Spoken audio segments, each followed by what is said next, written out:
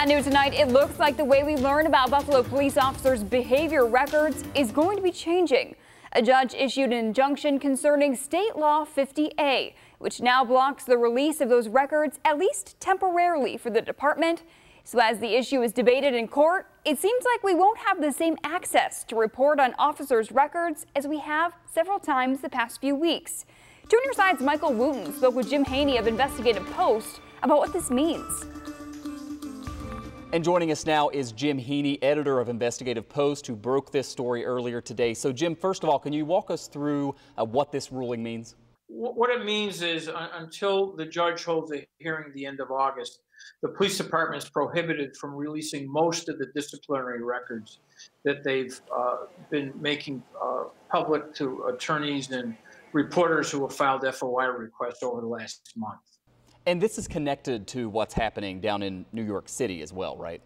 Yeah, there was a similar legal action and ruling on the 15th of July dealing with the New York Police Department and the police union down there.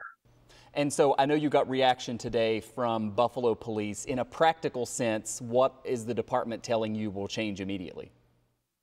Well, they're out of the business of releasing the records that they've been releasing over the past month. There's been about several dozen FOI requests that they've honored that they tell me are on hold until the matter gets settled in the courts. And then finally, as you mentioned, this is an injunction, so there's going to be a full hearing.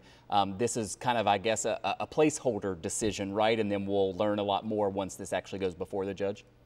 Yeah. I think from a reporting perspective, the problem with this ruling is those of us who are attempting to report on police misconduct, the access to these records are critical.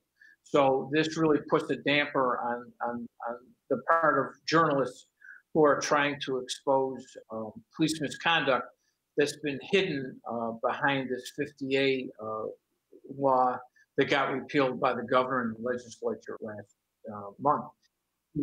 This is bad news for transparency. All right, Jim Haney, editor with Investigative Post. Jim, thank you very much. We appreciate it. Thanks, Michael.